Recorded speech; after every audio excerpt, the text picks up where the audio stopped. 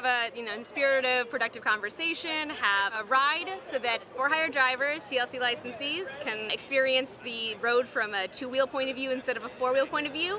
We got some bicycle advocates here, City DOT, TLC, and then having a nice conversation to discuss how can we make sure we're sharing the road safely. I'm finally gonna see what they're facing on the roads. I never really ridden around in several years. Got my man right there, all the drivers out here. As a driver, of course, we got, a lot of things going on the road.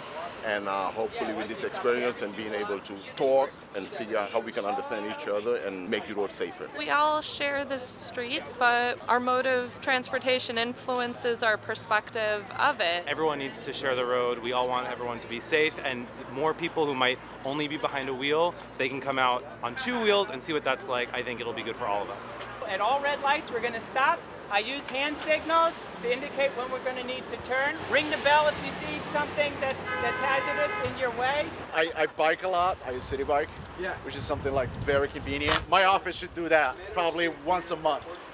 All of us just biking together. This is amazing, showing all the curb cuts, showing all the double park cars, showing all the for-hire vehicles, just dropping people off in front of us.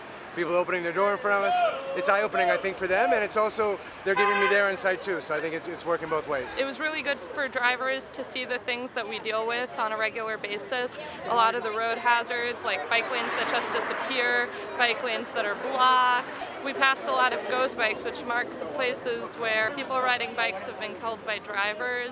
A car is a lot heavier than a bicycle. That's literally a weapon that could kill a cyclist. So whatever you see cyclists, just be aware, of your surrounding as a driver.